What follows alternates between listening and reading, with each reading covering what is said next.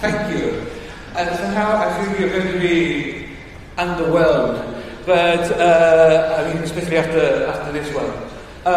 I am moving outside my comfort zone, right? I mean, I'm not going to talk about promo or anything like that. I'm going to talk about stuff. I make videos. I have made videos for different publications and things like that, as advertisements and stuff like that. And the first thing you have to know is that I am a shitty video maker, but I have the philosophy that you have to embrace your shittiness. And if you are bad at something, then just make it part of the video. Don't try. Try and be better, of course. But if you are crap at drawing, well, make crappy drawings. Don't try and be something that you aren't, right? And there was this video I wanted to make, right? That I actually made. I'm going to show you at least a bit. It's for there's no audio. I don't know how that will work, but okay, it's for a magazine that I edited back in the day. And there were several effects I wanted to achieve, and this was one of them. Okay? Just so you can see it in all its glory again. There you go. So, how do you do that? The thing is that I say, okay, I want to do this. I have no idea how I'm going to do this, right? And I have no idea about, really, I have no formal training in editing. I just played a lot with Kdenlive, right? And I was not happy with the normal transitions, because I think when you use a normal transition like a star or something that swoops from left to right or whatever, it's like when you are using a word processor and you use in one sentence all the different fonts you have. That is something that typical beginner uses, right? And yeah, okay, I'm crappy at this, but I have my pride too. So, the first thing you do when you are like me and you have no idea of how to do it, you go at it with a sledgehammer, right? So, the first step for me, so that is what I wanted to achieve, was to say, okay, I will draw every single frame of the animation by hand, using GIMP or Krita or whatever, and move it from left to right, and I will use a fill here, a green, right, a pure green here, and then I will use Kdenlive and put it on top, right, and then I will use and then I will use the mask. I will use a chroma effect. I will use a chroma effect, and I will make the underlying video shine through. So you go, oh damn, my ears are too small. Right? That was my first, and that is what I did for that video.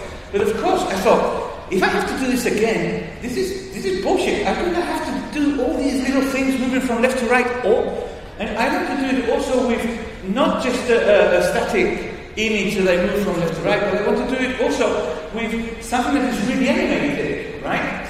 So I wrote a script. Okay. And I'm going to demonstrate to you right now live how it works. Now, of course, this is a demo, so many things can go wrong. But anyway, so I have this video, right, that I downloaded from the internet. I am pretty sure it is, it's stupid, but okay. So my idea was, I'm going to make that guy run across the screen, right? And in his wake, I'm going to have one video, and then in his wake, in will come the other one. Okay? But how do you do that? Because this is not just one frame that I move by hand now. I now have something really animated, right? Okay.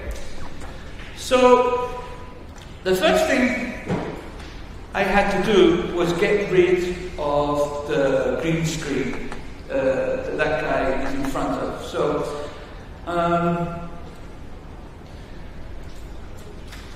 this is my crib, okay? Oh, no, sorry. The first thing I have to do is to reduce it. I have to split the whole video into frames, okay?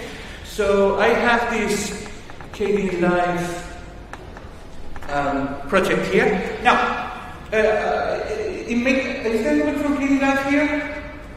No, because this is not the latest one. I don't know. But then again, it doesn't matter because it works the same for everything. This is really basic stuff. Basically, what you do is you just render the project to PNG, right? And we're going to render it there. You don't have to specify anything like, you know, how many digits you want. Kdenlive will do it for you, right? And we render.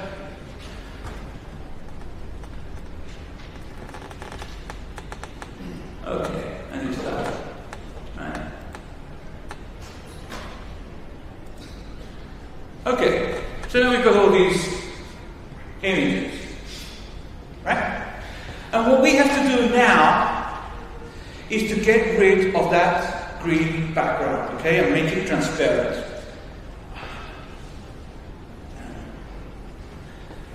Okay, and for that, I looked at several things. I thought of doing it by hand, but there's 195 frames. No, I'm too lazy for that. So I use ImageMagick. Okay, so I have a little ImageMagick thing here, right?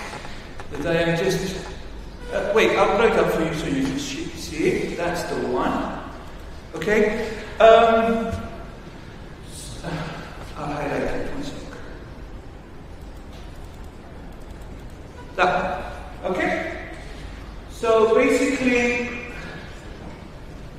you have the background color, which turns out is not exactly pure green, right? I'm using K-color, picker, or whatever it's called. I moved around the green parts, and in general, that was the green.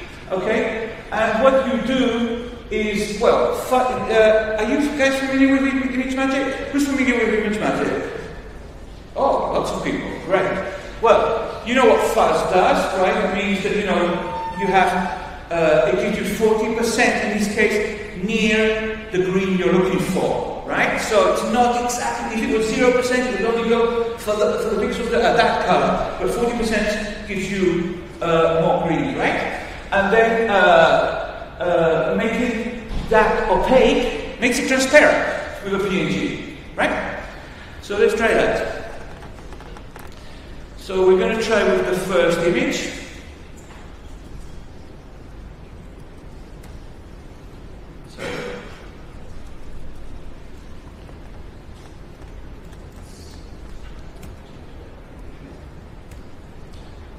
There we go. Right. Got rid of the dark green. Now, the next step is cutting it out, because this is not the size we want. Right? We're going to cut everything out that is transparent. We're going to put it into a little rectangle, right?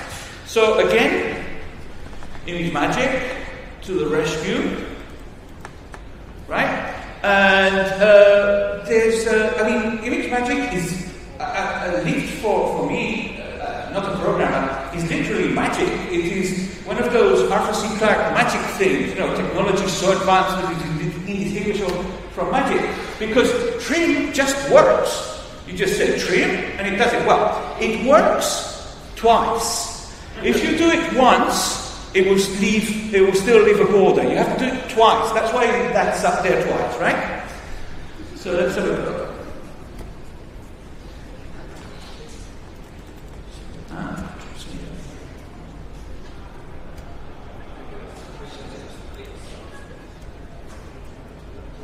There we go. And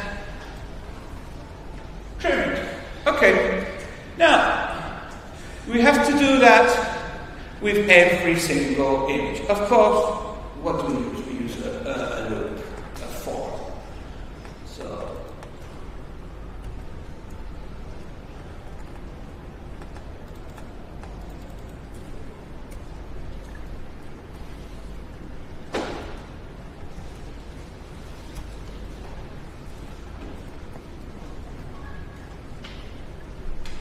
right. There we go. Now, that's step one. Well, this will reduce it will convert your green screened animation to something that you can use. Not in Kdenlive yet, with the meta script that then I had to write to make each of the frames for the transition. Okay?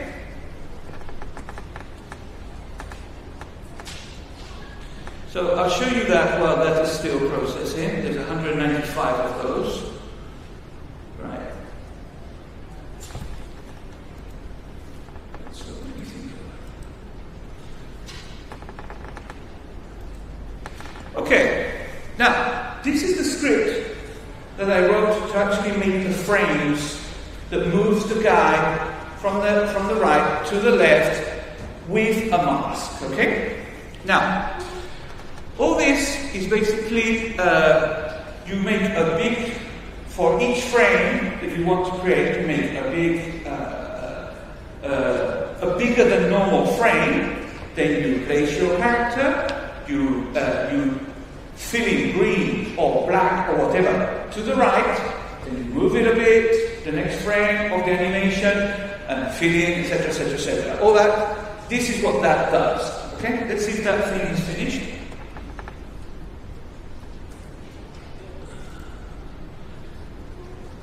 Yeah, it's done. Here we can get rid of now all these frames with the green.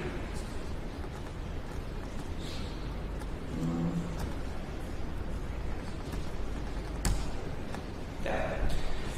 Now, I'm going to run the script because like that, while it runs, we can talk about how it does it, okay? Wait.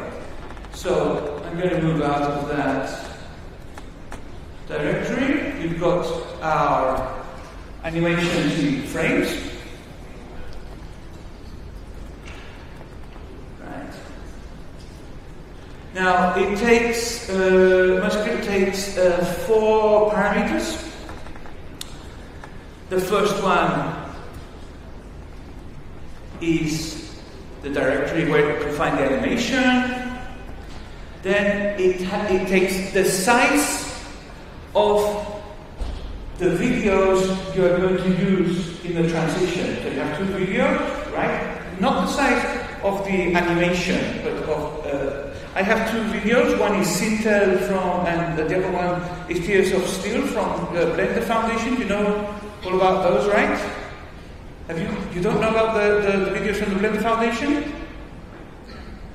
No? Okay, the Blender Foundation, you know Blender, right? 3D thing. Yeah? They make films. Okay, and every year they put out a film. So, one is Sintel and one is Tears of Steel. Tears of Steel, okay? Right.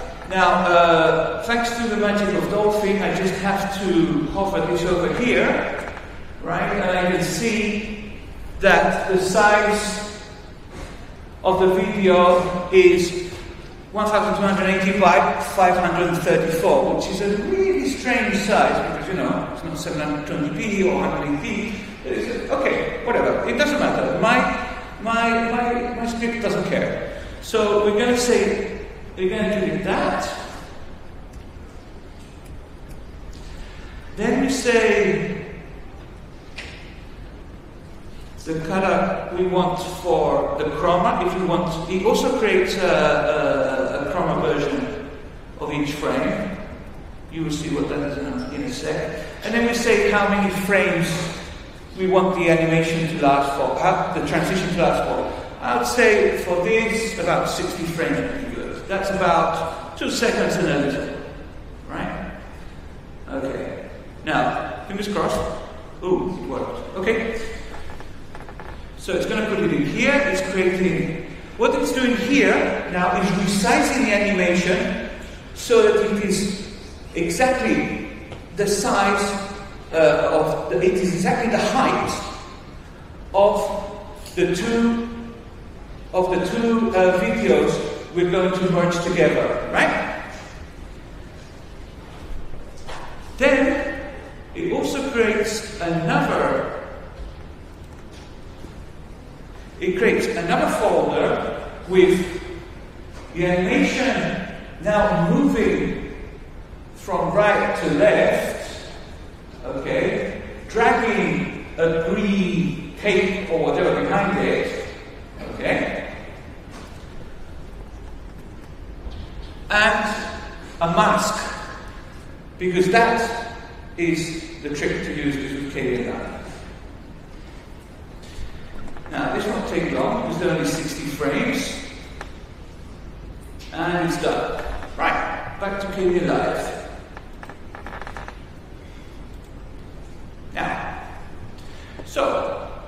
Now we have the components we need. We're going to load, for example, here we go. Okay. Those are the two videos we're going to mash together, right? We're going to load the transition. We're not going to bother with the chroma. We're going to go directly to this. Okay, here's the trick. You import image sequence, right? And that means it will not import only one frame. It will import all the frames as a video clip. Let's have a look.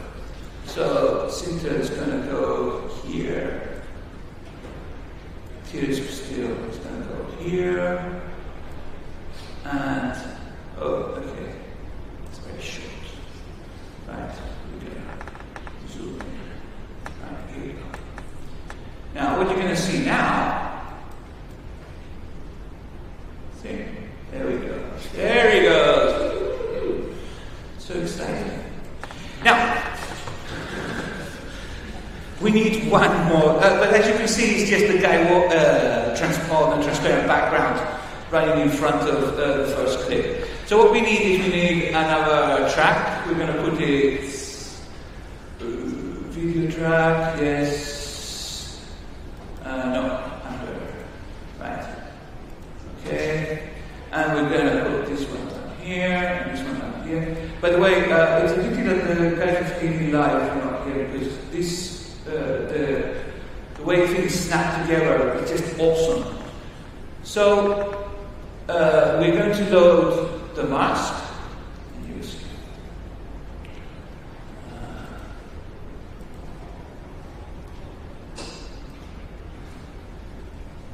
So the script create the mask. Here we go.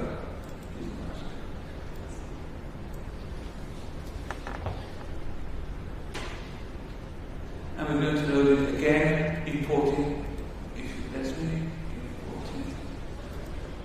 There we go. Now, put that there.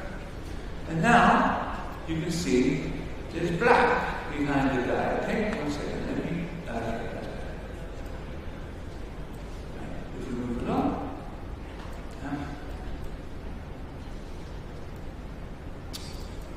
Sorry guys. There we go. You see?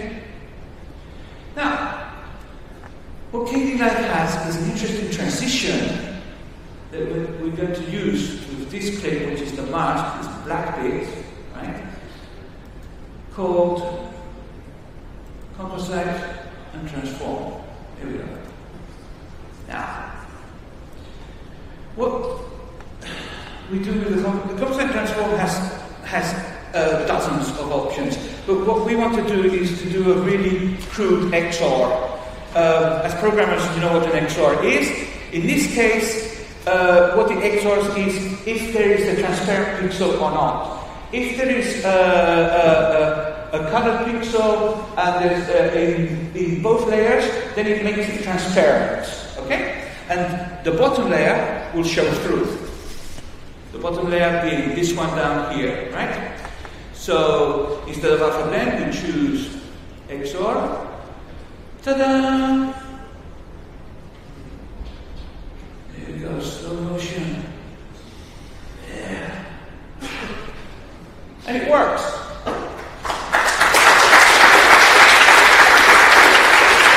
So,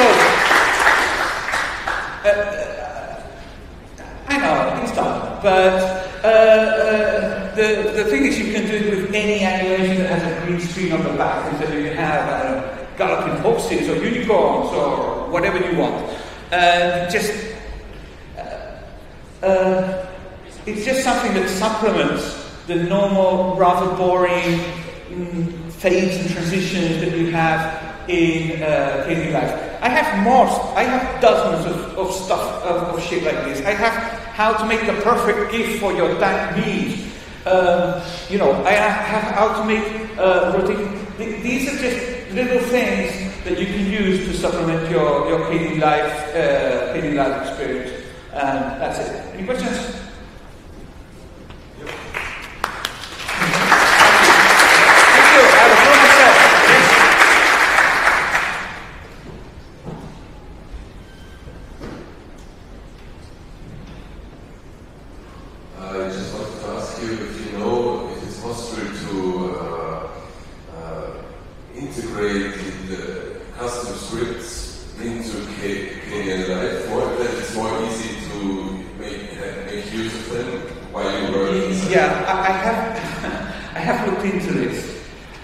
My knowledge of programming is not good enough for that, and I haven't been able to find any documentation that explains how you can integrate things there. I'll give you an example.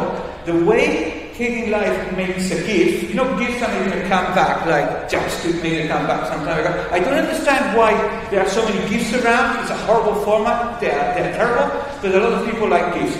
Well, the GIFs that Kdenlive make are not very good. They're very pixelated, etc. With a simple one line of FMPEG, you can make much better GIFs. And Kdenlive in the background uses FMPEG, right? But I haven't found a way to integrate the system I use to make a GIF into, and that should be much simpler than this. So I don't know. That's why I asked if there was anybody from Kdenlive here. Maybe they would have been able to illuminate us. I don't know. I read a very exciting blog post by the Kdenlive people that they've done significant UI work, particularly on timeline. Yes. I'm not very about that. The new version they announced that you used. I have used a new version, yes, and for me it crashed all the time, so I mean, I was able to, when you dragged a new clip and it separates, for example, the audio and the video, which is very useful, right? But the moment it's separated, it crashed, and I admit I haven't gone back to that in the last 2 or 3 weeks. Okay. I don't know if it's solved.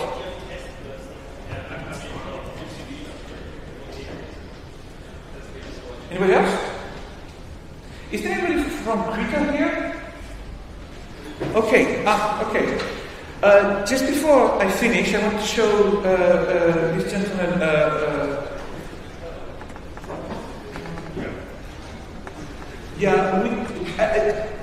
Do you realize that the Linux Foundation has now teamed up with a load of... Yes, okay. Krita is not on that list. The GIMP is on that list. We have to get Krita on that list. Okay, I'll give you a bit of context. The Linux Foundation has teamed up with a load of big movie companies, Industrial Light and Magic, Fox, etc. And they have started a project called Open Source Movie something, right? And what they're trying to get is all the modifications that those companies are doing to open source projects they're using to produce movies, to share them, right, and be compliant with licenses and stuff like that. GIMP is on that list, as are many other open source projects. ImageMagick is on that list, FMTech is on that list. Kdenlive is not on that list, and Crypt is not on that list. Going back to what is my core function here, which is promo, one of the things we're going to be discussing is to see if we can get KD products on that list. Okay? Anything else? Okay, so I'm done. Thank you.